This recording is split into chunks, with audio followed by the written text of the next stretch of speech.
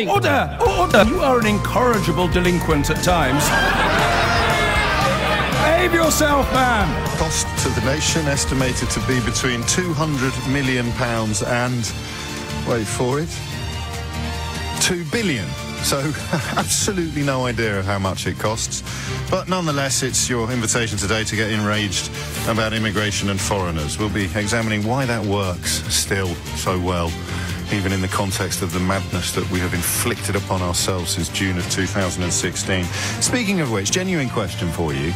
Dominic Raab today is saying that if we crash out of the European Union on WTO terms on October the 31st, something which I think it's fair to say many people who, for astonishing reasons, admire Dominic Raab or see themselves on the same side of Brexit as Dominic Raab, they have been telling me now for a while they really want to crash out on WTO terms. It's what they want. So why is Raab today saying that it would be the EU's choice? It's like he's blaming them for a no-deal Brexit. But I thought all these people wanted a no-deal. You can't blame someone for something good. You don't blame someone for giving you a present or for buying you a drink. Oh, well, I blame the bloke. Do you see what I mean? Why is he using this sort of language today? The language, well, if we crash out with that deal, it will be the EU's choice. Because that makes it sound undesirable. And it sounds as if Dominic Raab is trying to park the responsibility for the ludicrous weapons-grade ignorance of him and his cronies upon the European Union, who successfully negotiated a treaty which the British Prime Minister approved. Do you see just how mad things are getting now? And still they spout. Boris Johnson has just appointed Ian Duncan Smith to run his campaign. Ian Duncan Smith, widely regarded as possibly the worst Conservative leader in modern times, but of course a man who became Conservative leader on the back of a CV that turned out to be full of fibs and fabrications. Now, if there's one area of political performance in which Boris Johnson doesn't need any help at all, surely that area would be fibs and fabrication. So why has he hired someone known chiefly for his ability to fib and fabricate on his own CV? I don't know. We might have a look at that as well. I do know that Mr. Johnson said in 2013 something which I think you might find pertinent to yesterday's events. There were two astonishingly embarrassing interviews for Mr. Johnson yesterday, only one of which occurred in this studio. Seriously, Boris Johnson car crashes are like buses, aren't they?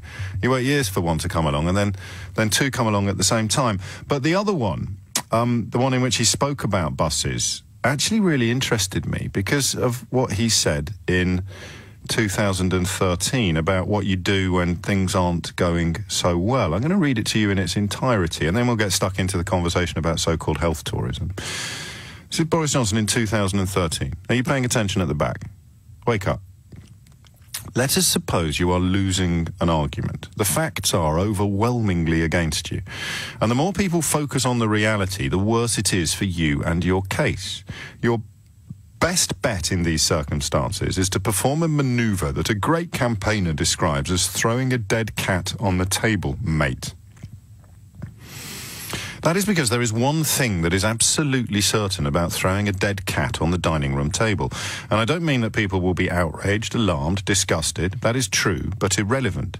The key point, says my Australian friend, it's probably Linton Crosby, the key point, says my Australian friend, is that everyone will shout, "Geez, mate, there's a dead cat on the table."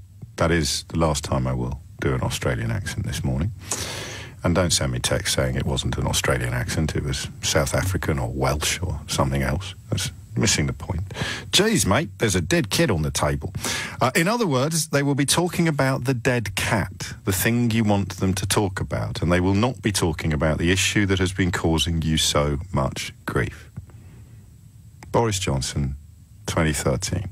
Boris Johnson yesterday somehow managed to not overshadow, but certainly to distract attention from his appalling interview with Nick Ferrari, in which it emerged almost certainly that the photograph of him with his alleged girlfriend now, I'm afraid we have to say, Carrie Simons, that appeared in newspapers and had allegedly been provided to said newspapers by people close to Boris Johnson, almost certain that that was taken weeks before the altercation at her flat that saw Boris Johnson come to the police's attention.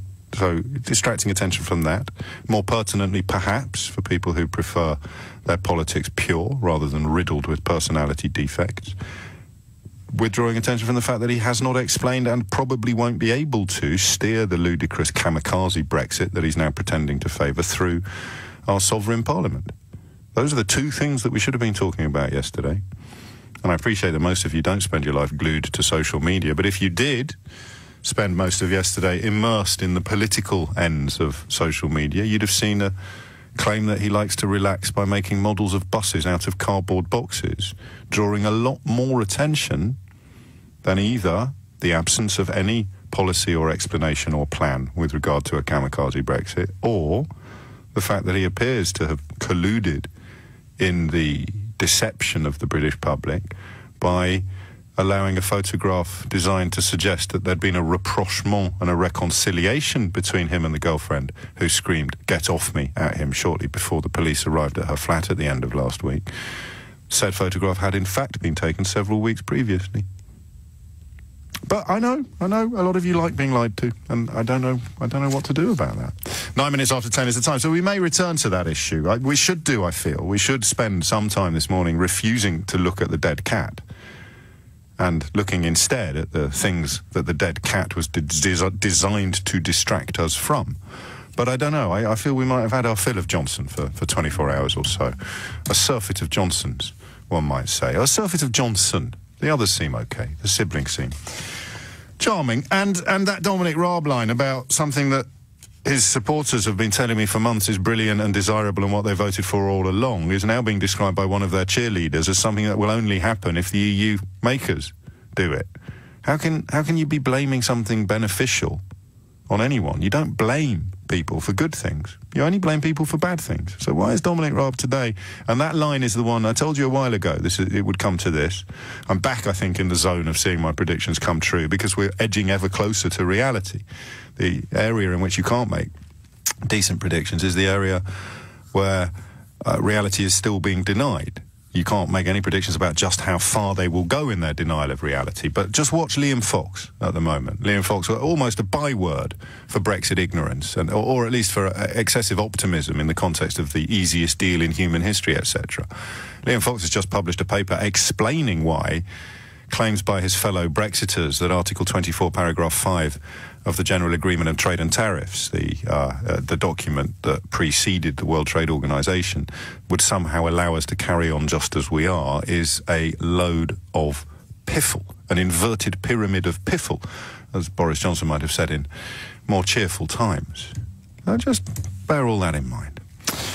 And now tell me whether or not you think doctors should be immigration enforcement officers. 0345 606 0973. The Daily Mail has a new editor, but I'm afraid it's back to singing the same old song this morning, and it is a front page designed to make you angry with both the doctors and the nurses that you will turn to in your hours of most dire need, and any patients in the waiting room with you who look as if they might possibly not be able to trace their family's origins back to the Doomsday Book or beyond. Because, as you well know, all of the problems that this country is currently facing are caused by doctors, nurses and people who can't immediately trace their family's origins back to the Doomsday Book or beyond. Absolutely clear. It's got nothing to do with the last editor of the Daily Mail or God forbid, half of the editorial floor that's still there. That's got no impact whatsoever upon the unprecedented chaos and absurdity that our country is currently engulfed in. It's all the fault of foreigners. And we're back in business. Two stories in the newspapers today that almost make you nostalgic for the days before Brexit broke everything. There's an attack upon people on benefits who dare to have more than 2 children, and there is an attack upon people who are ill and foreign. Now, let's be clear about one thing. There is nothing particularly unreasonable about suggesting that people who haven't paid into a system should pay into said system if they seek to avail themselves of the benefits that system delivers. And that is the government policy. That's the point.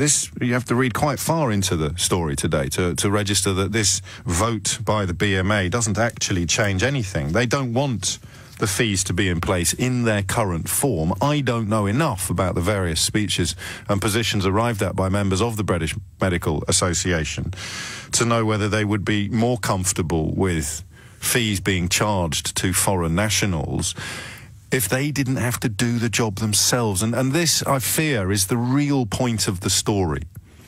And I fear doubly that it will be either deliberately or accidentally missed by the massive majority of commentators and consumers. It's the same with the landlords, I think. I could be wrong. 0345 6060 973 is a number you need to keep by your phone in case I say something that's not true or I make a mistake. You must pick me up on it immediately. Because it seems to me that the complaint the BMA is making is chiefly one about enforcement rather than the principle of the test. It's that they don't understand why it should be their job. So you turn up at hospital with your arm dangling from its socket, and the doctors and the nurses there don't want to have to establish your immigration status before they decide whether or not they're going to treat you. That seems to me to be what's wrong with this, in the same way that they tried to pass it on to landlords. So what happens, and this is a theory, okay, this is a theory, 0345 6060 973.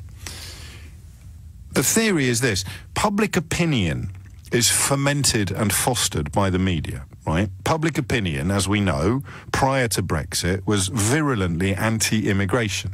It's actually calmed down a hell of a lot since, because whether or not the newspapers had a little look at what they'd done and went, whoa, crikey, we were only supposed to blow the bloody doors off, not actually bury the entire country under a tidal weight of xenophobic filth. So they looked at it and they took their foot off the pedal, because immigration at the moment for most voters is nowhere near the concern that it was prior to June of 2016. Weird that, isn't it? But it's not an opinion, that's a matter of fact, that's counting. But it is public opinion, and it's very easily whipped up. So they whip up public opinion to the point where the public demand that something must be done, but the politicians actually know the truth, which is always more nuanced and more complicated than public opinion, when whipped up by the media, will allow. So they then announce things designed to address immigration, while I suspect, and this morning I suggest, knowing full well that it's either a ridiculous or an unworkable response. Think of Theresa May's go-home vans. They would have delighted every racist in the country, but they would have achieved almost nothing. It's like she threw a bone to the former editor of the Daily Mail, Paul Dacre, and left him to happily chomp away on it while she tried to get on with the business of running the Home Office. Go-home vans. Ridiculous. Absolutely ridiculous idea, but presumably chomping racists loved it, right? The same with, landlords are going to have to check the immigration status of tenants. What? Landlords? You can't even get hold of them when your carpets need cleaning. They're hardly going to step up to the plate and start operating like immigration enforcement office. It doesn't matter. It looks good on the front page of a newspaper. And I suspect the same is true here. The BMA is accused of, quote, inviting the whole world in, as it calls for foreign patient fees to be axed. You don't even need to turn the page to know that they will have found the most egregious example of, oh, here it is. A woman had quintuplets and it cost the NHS £145,000. Are you furious yet? Wouldn't be in the news if it wasn't exceptional. If it happened every day, it would be dog bites man. But it doesn't, so it's man bites dog. But don't focus on the facts. Just focus on the fury. And I suspect it still works. It's 10:17. Your thoughts, please, on 0345 6060 973. The facts don't matter, only the fear and the fury, and few things provoke more fear and fury in modern Britain than immigration. So if I tell you that a bunch of filthy foreigners are getting treated for free on the NHS and your taxes are paying for it, you will, if you've turned off your brain and you have fallen under my spell, you will get both fearful and furious. But what are the facts? 0345 6060 973.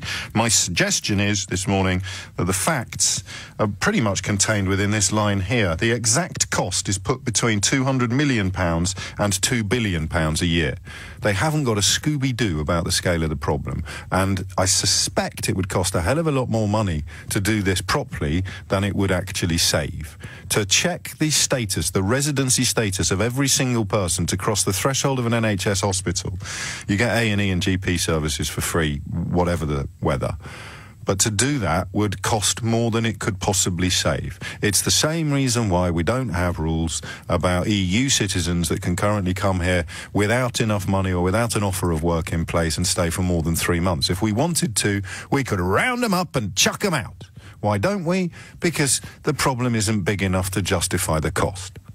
But facts during immigration debates matter almost as little as they do during Boris Johnson pronouncements. Michael is in Southampton, hopefully to put me right. Michael, what would you like to say? Yeah, I think you're right in that a lot of this is about the politics, because, first of all, we have a system in place to charge every country that does holiday dialysis, and that's hundreds of about 180 countries last time I looked. And that's an established scheme, is it? I didn't know that. So that because yeah, you know you're going to need dialysis if you're travelling to another country. Well, yeah, if you come from Dubai and you want to come to England, you've got to plan when you're going to get your dialysis. Absolutely, and there's like a directory of all the hospitals that have a renal unit. Yes. And we cross-charge back. Now, we don't want to be checking people at immigration. Where you check is actually in the GP surgery, because we treat people with an NHS number, okay? And you get your NHS number from a GP. Yes. My daughter went to she wanted to re-register some treatment while she's on holiday from uni, and they already asked her for her ID, even though she was registered with them for 6 years previously, just to register for the summer, because she can't be registered with two. They insisted on having her ID. Now, so they already are sort of looking into this. You know, it's sort of what do you feel about entitled. Sorry? What do you think of it? What do you feel about it? I don't want to sound rude, but I want to get to the political issue in the discussion rather than necessarily the finer detail of individual children's experiences. You're exactly right. Go on. That they're telling people what they want to hear. But there's nothing fundamentally wrong in suggesting that people who haven't paid into the system pay for the services or the treatment they receive. For me, as a facts-based human being, the question immediately becomes, well, how big is the problem? Because if you're taking a sledgehammer to crack a nut, that's bad news for everybody. But if it's a whopping great problem, then maybe there is a cause for concern and a need for action. The truth of it is, first of all, that we don't collect that data. Secondly, we don't. It varies hospital to hospital. So clearly, inner city hospitals would have, a bigger quote unquote. It's not really a problem, but let's call it a problem because that's what the politicians want to call it.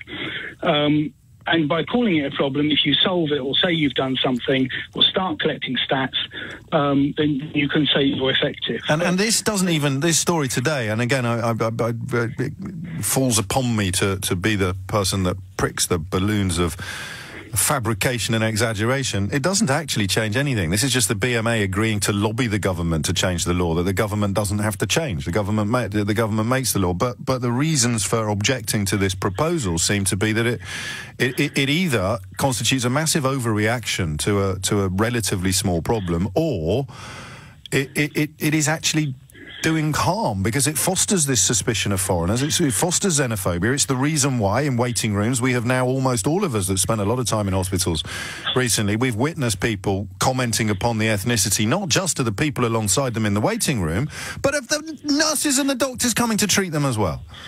Yes, but if you had a system in place, so let's say you had an insurance checking system in your travel documents, so it was checked as the same way as you check a visa.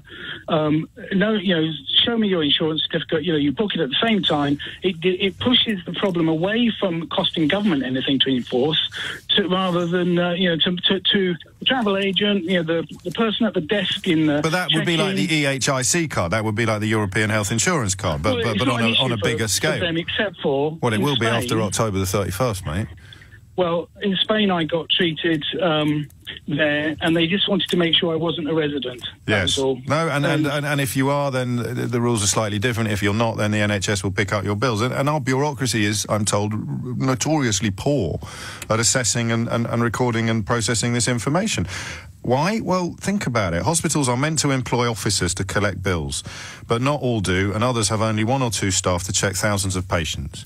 So how long before the Daily Mail whips up your fury and your fear by saying that the reason this old lady died on a hospital trolley in a corridor was because the hospital spends so much money checking the immigration status of the patients that they can't afford to pay for beds and doctors. It's just mad now. It's like a snake eating its own tail, British media, and its relationship with immigration. But there we are. Thank God we're here. Terry is in Woking. Terry, what would you like to say? Morning, James. Hello, Terry. This is regarding my wife's grandmother. She's a UK citizen, has worked a whole life within the UK. A few years ago, I think 6 or 7, she moved to Turkey on her state pension. And then she's not a resident anymore, is she? So she can't prove she's lived here for 6 months, so she'd probably get charged if I've understood these rules correctly. That's exactly what happened. She came here for her brother's funeral. Within 24 hours of landing, she suffered a major stroke. Oh, I'm sorry. And was rushed to hospital. She's doing a lot better now. Good. Within, I think, 24 hours, 48 hours, questions are being raised into her permanent address, residency, GP. We obviously didn't have that.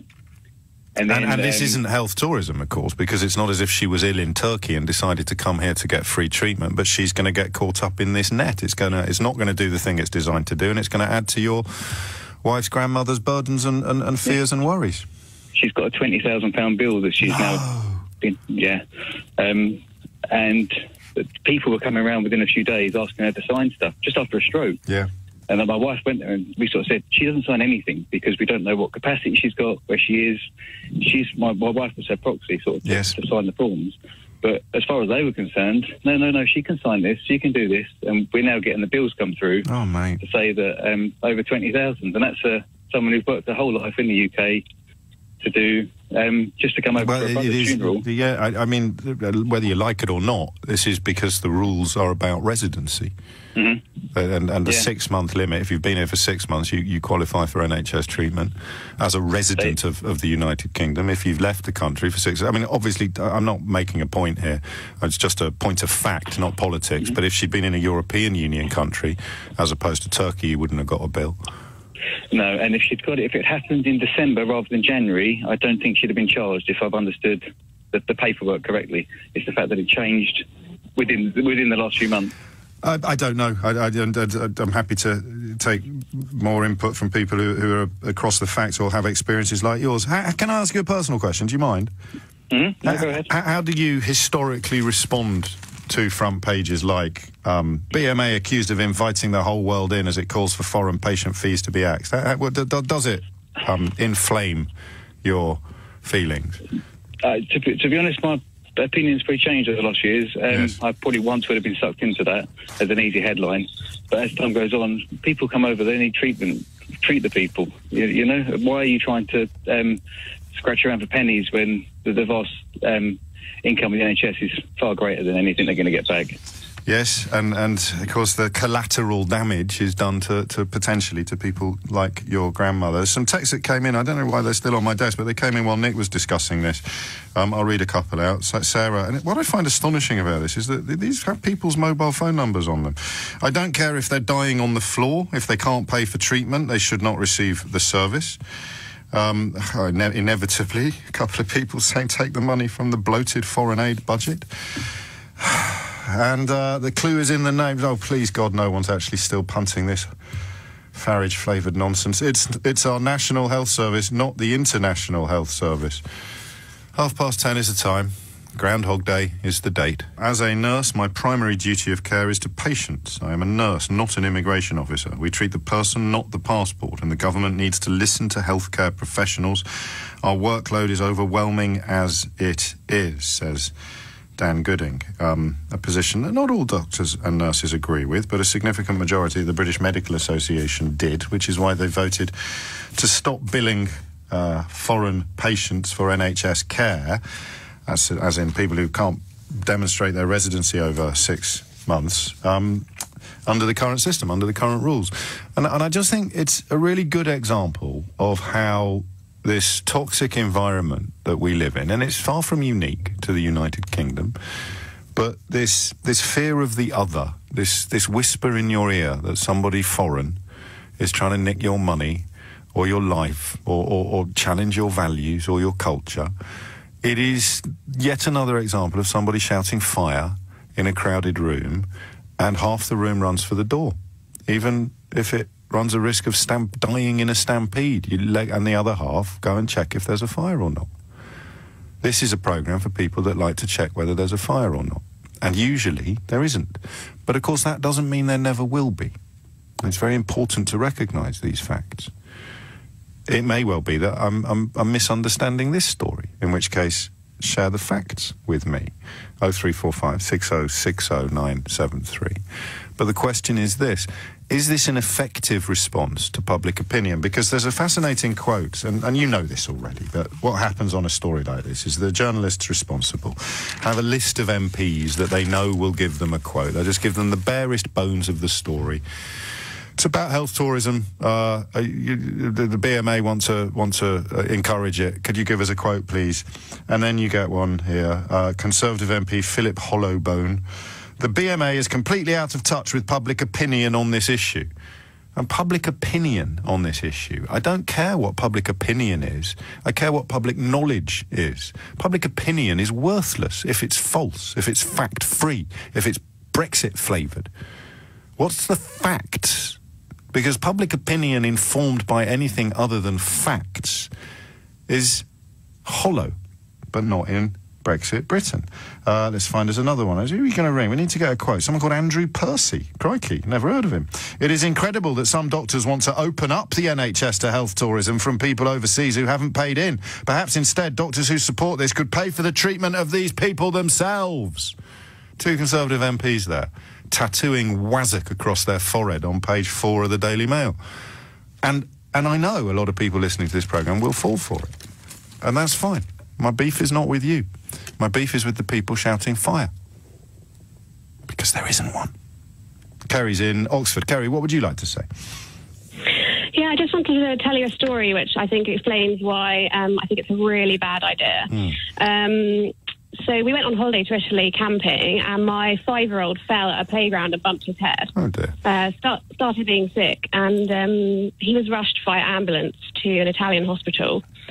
And within 1 minute of arriving, I was taken off to a side room away from my child, and he was left alone with a doctor that didn't speak English. Oh, gosh.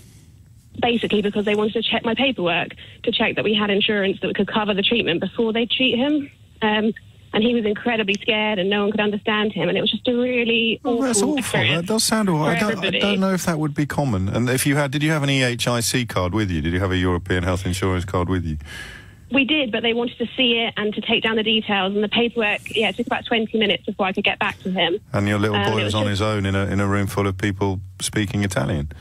It was... a really unpleasant experience, and I just wanted to kind of highlight that as an example of why I'm glad you have. It's a really bad idea. At risk of sounding like Andrea Leadsom, as a father, I completely understand your feelings and indeed why it resonates with me. And it's not health tourism because it's an accident. It's it's not a pre-existing condition, as I think insurance companies and right-wing Americans call it. The problem is, though, that money is being spent on treating him. It's not wrong or racist or backwards to suggest that they need to find out where the money for treating this lad is going to come from. So is there an argument for saying they could have made these inquiries in a different way? Or would you rather they just... Yeah, go on. I understand the paperwork has to happen, but it did not need to happen as the first thing that, as we arrived at the hospital. It could have happened much further down the line, but by putting the need to check and the paperwork ahead of sort of healthcare and compassion. Well, that's how doctors and nurses feel. I guess for me it's a question of scale, isn't it? If there were 5,000 5-year-old boys with suspected concussion queuing up outside and no way of establishing who was going to pay for it, then you could understand why they had to do what they did, but by nature of A&E, accident and emergency, they are exceptional circumstances. Yeah, absolutely. So you just, yes, and it feels almost as if the Hippocratic Oath is being compromised. Was he all right? Sorry, Kerry, I should have asked that sooner. Yeah, he was absolutely fine. He had a concussion, and they kept him for 24 hours observed. Did he have a cool scar?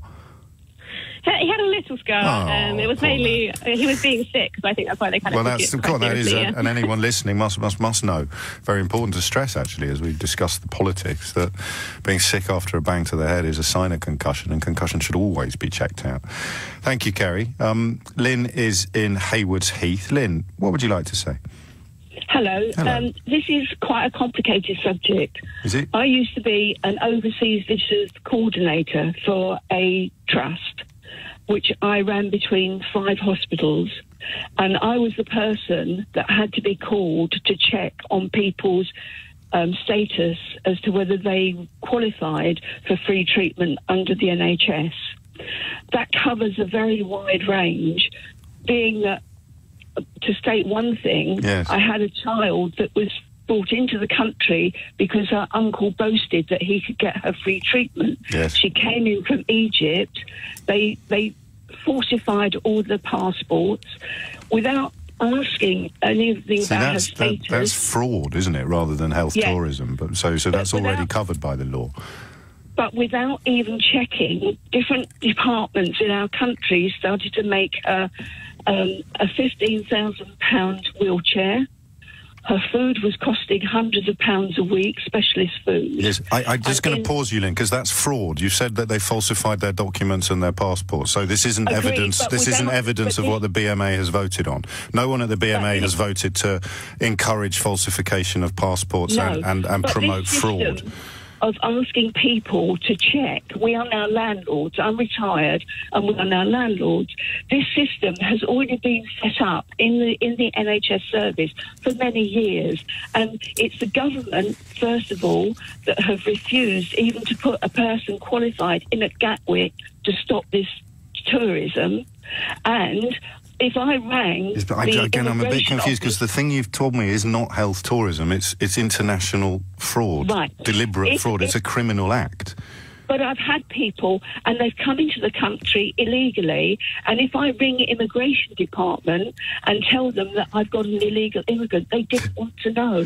And yet it is you that would be punished if someone came around and established that you've rented a house to an illegal immigrant. You'd be the one facing criminal charges. But this is more pertinent. Out a flat. Yes, but this is the problem: is that they've fed public opinion, and I don't want to sound rude, Lynn, but public opinion is inflamed and fostered by stories that, like the one you told, which has absolutely nothing to do with the issue under discussion. But when you said £15,000 on a wheelchair, you could feel sort of processed pork popping up and down the country. It's nothing to do with what the BMA has voted on. I completely understand why in your mind you thought it was.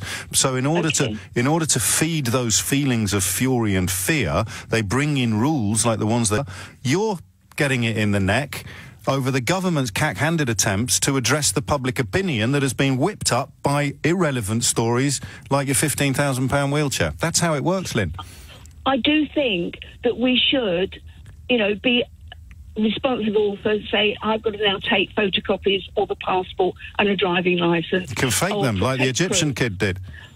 But... yeah, this is the thing. You're still facing criminal charges for not spotting that they were fake. That's right. And how do we know they're fake? Because they are so good. Yes. It was only by a fluke I realised that this passport years ago was fake. It's because I made them produce more paperwork. That's not what you expected when you became a landlady. No, it wasn't. And that's the problem. They're asking you to do it. Can I inquire after your age? Would that be incredibly ungallant of me? I'm 70 now. So no one, when they get cross about a Daily Mail front page, thinks that 70-year-old Lynn in Haywards Heath is going to be the front line of our immigration enforcement agency, going over everything with a magnifying glass and a fine-tooth comb. But when you whip up... Go on. That's a bit I'm trying to say. I know. Although these jobs are in place, there is no backup to them. And if there was, it would cost more money than it would save, Lynn.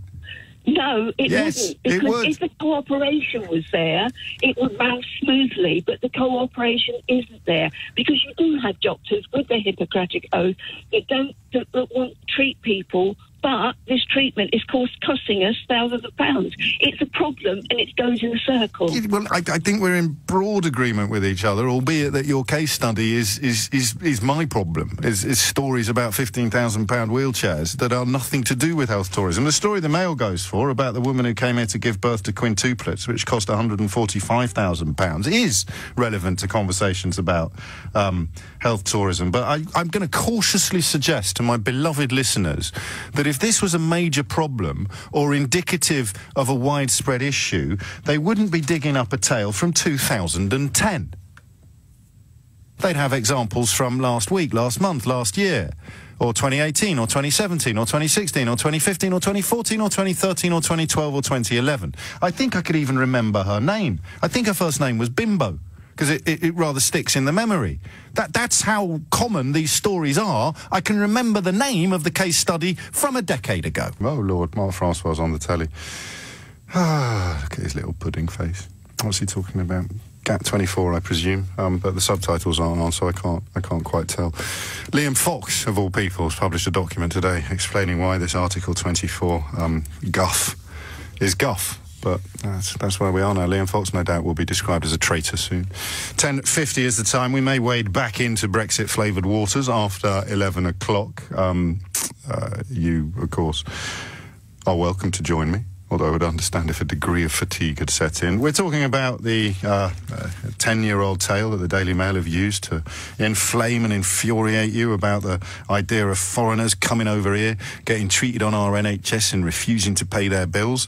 A practice that is so negligible in the great scheme of things that doctors have themselves just voted to abolish the system of checks and balances put in place to address the problem.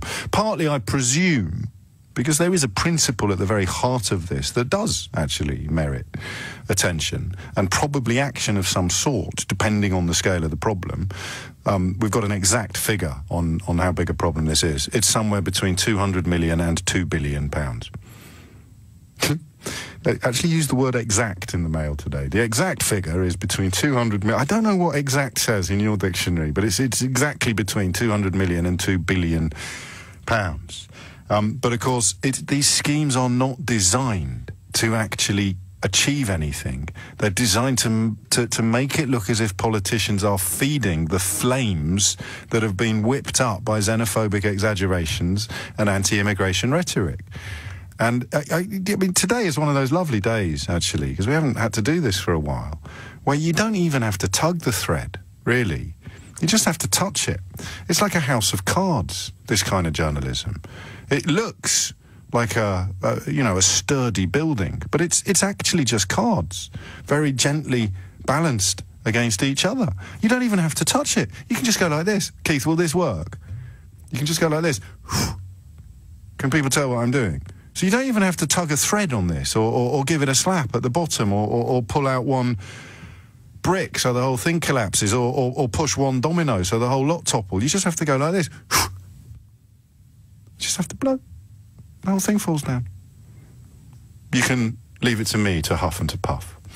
10:52 is the time. Lee is in Exeter. Lee, what would you like to say? Hello, good morning to you, James. Hello, I'm Lee. first-time caller. I only caught some of the conversation about this health tourism on my drive back. My wife's a Filipino. She arrived in this country 2014 on a spousal visa. The border agency fleece us for thousands of pounds every time we renew her further leave to remain visas, and as part of that process, James, we have to pay a NHS surcharge of £500. Now, we can't even extend my wife's visa until we get past that online application page of paying for the extra £500. So the infrastructure is already there, isn't it? No, because she's paying in advance. She's not paying for treatment received. It's a completely different principle. Well, That's like a form of health insurance, actually. And my big fear, Lee, is that the reason why certain types of right-wing politicians get behind these sort of stories is it does actually do the groundwork for putting, at the taxpayer's expense, putting these systems in place that would make moving to an insurance-based system that, of course, people like Nigel Farage have gone on the record saying that they want. It would make it a hell of a lot easier, and all of the paperwork and the bureaucracy would have already been paid for by you and me and, of course, your wife. But if the infrastructure is there... No, but the infrastructure isn't there to charge people for treatment received. The infrastructure is there to charge people who have spousal visas in advance for treatment that they may need. But if the infrastructure is there for spousal visas, then anyone coming to this country from outside the European Union, that the infrastructure must be there for them. And if they're on a spousal visa, they will be charged as you are. Does your wife work? Yes, she does, yeah. Well, but she's also paying her national insurance, so there's an injustice there, I think, you could make, but it's not relevant to the conversation about whether or not doctors and nurses should be checking her immigration status every time she goes to a hospital, which is what the BMA have voted to stop. Well, my point is this. If she hadn't have paid for that NHS surcharge, yes, she would have been kicked out of the country. So... if she had been forced to... But all of this is true. All of this is true. None of it is relevant to the conversation we've been having all morning. It's relevant. Well, how do you know? Because you haven't been listening to it. Well, what's right and what's wrong is what's relevant. No, I understand I understand your sense of injustice that your wife has to pay £500 as an NHS surcharge in advance of any treatment she may receive. But it's not a valid contribution to a conversation about doctors and nurses being charged with establishing the immigration, actually more relevantly, the residency status of every single patient that crosses the threshold of a hospital. I mean, I'm not cross with you, and I don't want to embarrass you, but as a general rule, if you begin a call by saying, I haven't really been listening to the conversation, but I think I've got a really powerful point to make, it demands an awful lot of confidence to do that, and I don't think you should feel bad about the fact that you didn't. Emma is in Birmingham. Emma, what would you like to say? Oh, hi there. Hi, James, a first-time caller. You're very welcome. Have you been listening to the conversation, Emma, as a slight prerequisite to making a valuable and valid contribution? Yes, the vast majority of it. Yeah, well, I definitely think with when it comes to healthcare professionals, I mean, there's a great organisation called Docs Not Cops that talks about obviously having to check... Docs Not Cops? Docs Not Cops, yeah. Well, that cuts to the heart of it, doesn't it? Don't want to be too... and patients not passports is one of their hashtags, so check them out. And I know that they are... I've met quite a few of them, and from my own background, I worked with asylum seekers and refugees for about the last 15 years. And this charging element it totally and utterly affects those people who are refugees and asylum seekers, who actually aren't chargeable under the regulations, but they're very, very complicated. So if you're, for example, an asylum seeker or a refugee, you might know people that have been charged, and therefore that will deter you from accessing healthcare. If we were feeling very conspiratorial, we could suggest that was the plan, but we're not, so we won't. Well, you could say it's part of the hostile environment, but you could indeed. I've met overseas visitors managers who are the people in the hospitals that actually check and send out the bills. And I'll tell you what else we could say if we were feeling conspiratorial, Emma. We could say that if you'd run a health service, or indeed a government, that had inflicted huge cuts and pay freezes on the NHS, and as a result of that, the service that many patients received felt as if it had deteriorated or diminished over the last, 9 years, then suggesting that it's all the fault of foreigners turning up and getting stuff for free would be an absolute jackpot, wouldn't it? Well, you could say that, yeah. But we wouldn't, because we wouldn't be able to prove it. I think that, but I just wanted to also make a point, and that I think one of the reasons that the VMA have come out and they have said that charging does affect and deter. One, it does deter people from going into healthcare anyway, whether they're chargeable or not. I've seen cases where, for example, with domestic violence, there was a woman who got a regular status. Okay, she come on a spousal visa. She was under, it was a case that was given to me, and she had suffered domestic violence, quite considerable, horrendous domestic violence. She was then charged for the pregnancy that, not the pregnancy, sorry, the childbirth care that she had, but not for the mental health care that she had was given for the domestic violence. So they picked and choose between which they would charge and which they wouldn't. If we could crunch the numbers properly, I could see a political or an economic debate being had, and if you could say it would cost this to fix and it would save that, but it's between 200 million and 2 billion, and it's Conservative MPs queuing up to talk about public opinion. It's actually the definition of Brexit Britain: fact-free, feeling heavy, anti-foreigner, scaremongering, and you're at the sharp end of it. Costs more money because once you deter people, so for example, one part of the charging thing is we're going to run out of time, but if I don't go immediately that I need help, then when I do actually present in need of help, I'm going to be costing a hell of a lot more than I would have done if I'd gone in the first place.